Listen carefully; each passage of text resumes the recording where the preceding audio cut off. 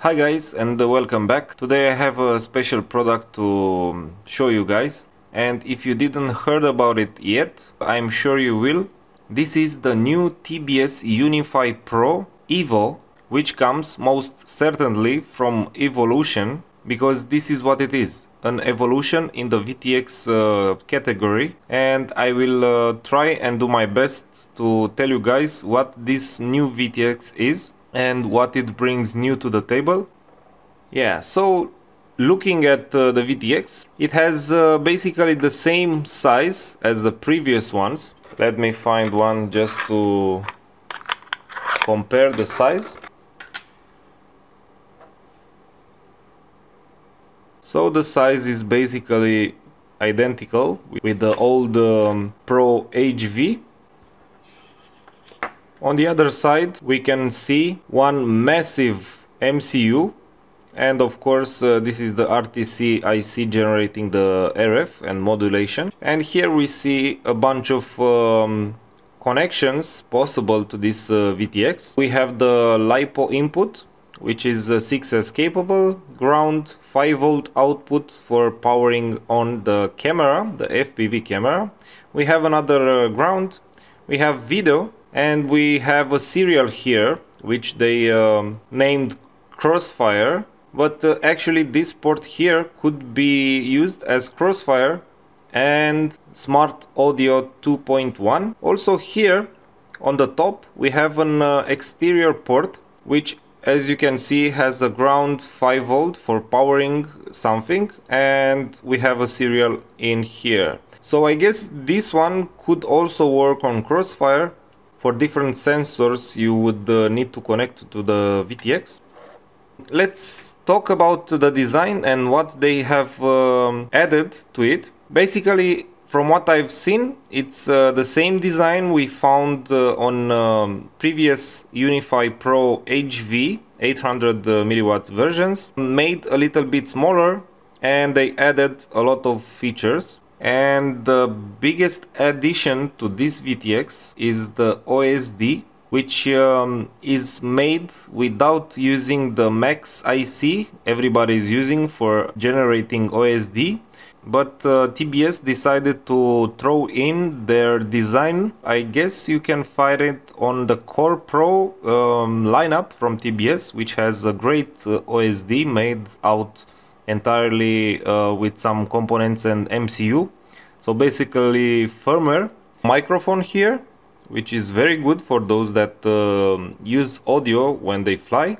They added a USB connection for updating the firmware or even setting up things on the VTX. You also find the same button for controlling, also the two LEDs we are used to on Unifys, but instead of only 3 menus, we now have a lot of other menus, but I will get to that later. We have the UFL connection here, which they mounted in the middle, maybe because they thought that this is a more robust mounting solution. Also here is a PCB overhang, where they used some heat shrink to have more sturdy connection for the pigtail.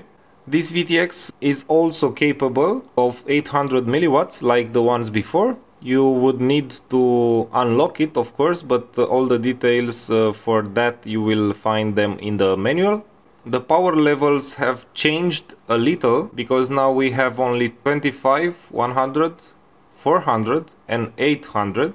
Of course, I will not talk about build quality and all of that because we all know that TBS does a great job on build quality. I liked very much what they have done here, providing us with solder pads if we don't want to use connectors, or maybe the connectors got broken in a crash or something. So yeah, not much else I can tell you, but definitely I can show you the menu and the OSD right now. Okay, so I will power it from 25V. So as you can see, we have the OSD from the camera up in the middle, And down below we have the OSD coming from the VTX itself. We have a name down there, TBS, and it tells us the channel, which is the E6, and it has now 25 milliwatt, and the voltage on the input, it's 24.9 volts. I actually set my power supply to 25 volt, but I guess this calibration is a little bit off, but not that much. So it will be a little bit tricky because I have my goggles and I also have to keep the tweezers on the button. So if I hold the button down, we enter the menu. As you can see, we have a bunch of other menus from what we have been used to. For example, before we had only 3 menus. First for channel, second for band, and the third for power. Right now, if you can see, the 6 flashes, and if I press once, it goes to channel 1, 2, 3, 4. It's unusable, I guess, and that's why it jumped to 5 and 6. If I want to go to the band, I will keep the button down a little bit more and it goes to band. If I keep it down again for more than 2 seconds, I guess, it goes to power, and so on. I keep it more than 2 seconds, it goes to the next menu, and if I press momentarily, it changes the setting. So as you can see here, we have a temperature limit and it's set to 60 Celsius. I don't know what happens when this limit is reached. Maybe the power is diminished or something. We have a pit mode, which we can set to on, I guess. We have the data port, which I set to SmartAudio, and be sure that you set on your flight controller SmartAudio 2.1, because this 2.1 is a little bit different than 2.0. We have the mic, which is on right now. Pressing down more than 2 seconds, we go to OSD, and here we have white, black, off, but we don't want it off, and white again.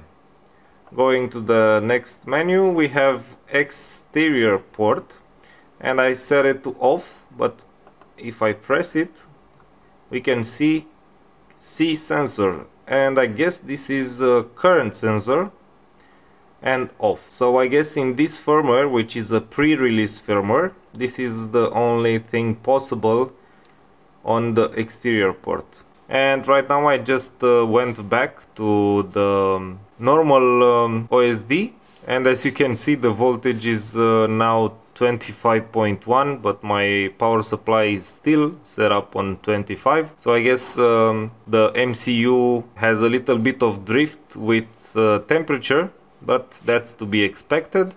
Okay guys, so another cool thing I noticed while I was sitting with the VTX powered on the table is that here there is a third LED which started blinking red, and I suspect that's from the temperature limit we saw in the menu, and because I was sitting with the VTX powered on the table for a long time, I guess it reached that 60 degrees limit we saw. But the temperature limit could be raised for your particular setup. What do I think about this VTX? Well, it brings a lot of things to the table. It's the same size as a normal Unify Pro EVO. It's definitely a little bit more expensive, but I guess it's obvious because it brings OSD, microphone, Crossfire protocol capability, USB, which is a very big plus because now you can actually future-proof your VTX and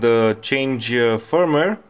Yeah, my verdict is that this is another piece of great VTX from TBS, and there are a lot of situations where you don't have OSD or your OSD is very limited, like on wings especially.